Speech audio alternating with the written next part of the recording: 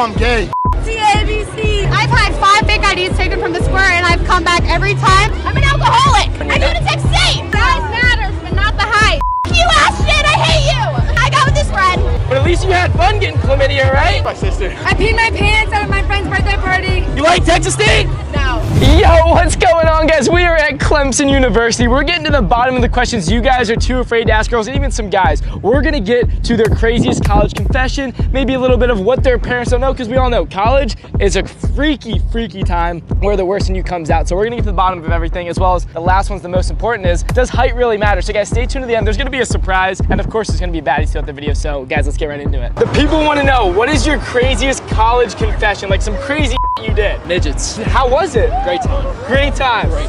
I was there for that. Like recording, watching, or? Can't comment too much on that, but midgets. Come here, craziest college confession. Well, my freshman year I got kicked out of the dorm because it was COVID and we had hella people over and alcohol, and you can't have either of those things in the dorm. So underage and during lockdown, pretty much. What about a worst first date experience? I didn't go. You ghosted him? I so did. Why? It wasn't my type. Why didn't you just tell him that? I didn't want to be rude. I don't do first dates. I'm more of just like a, I don't know. I don't know how to explain it. Like, So you're not a relationship gal? no, I am, but like, I don't need the dates and the nice So you're just more like hang out, get to know each other? Yeah, more of a hangout. Would you date a guy shorter than you? I have a lot of short kings that watch my channel. I did too. My first boyfriend was. So for all the short guys watching, they have a chance. Hell yeah. Yeah, right they do. Size matters, but not the height. Oh! What is the worst first date experience you've ever had? Okay, so I just got out of a toxic relationship, and he put his hands on me, and then went to 6th Street, and was on the same type of like video like this, made out with 5 you ass shit, I hate you. Did you get your get back on him? Yeah, I got with this friend. Side note, this just goes to show, height doesn't matter, it's all about the way you carry yourself and the confidence you hold. I need y'all's craziest college confession. I peed my pants at my friend's birthday party. I was trying to guard the drinks, and I said, I gotta go potty, and no one was helping me. And I went potty in my pants. I let a friend run a train on me. He doesn't know I'm gay. What's College confession, I got fired from a job over serving alcohol. TABC. What's your guys' craziest college experience? When I got an MIP at this tailgate right here 2 years ago. Craziest college confession.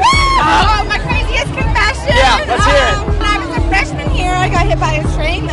I've had 5 fake IDs taken from the square and I've come back every time, but now I'm 21, so we're good. Or like I blacked out and I had to be carried up my stairs naked. There's a video too. There's a video. Craziest college confession. I have pink fluffy handcuffs. I have 2 vibrators too.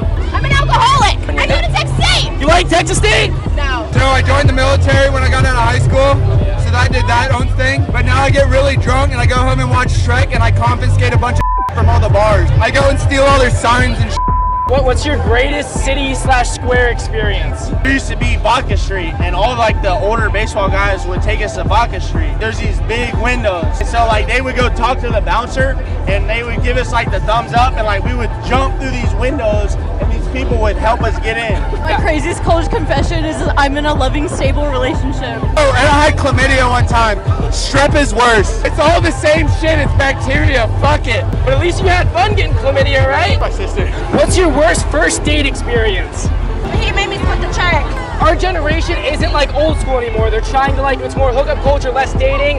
Do you think it's harder for people to find like genuine relationships now? It's more like, let's just go hook up. So there are still girls out there that want a relationship though, right? Yeah. It's just the guys suck. Yeah. Would you ever date a guy shorter than you? No, I'm already short enough. I can't. Short guys forever. They're hot and they have better. What about you? Worst first date experience? What are we talking about? During the lockdown, we went hiking. I was like, okay. We took our hiking. First red flag. 5 minutes into the hike, she said, let's go in the back of your car. Did you yes or no? Yes or no is the only answer. Yes.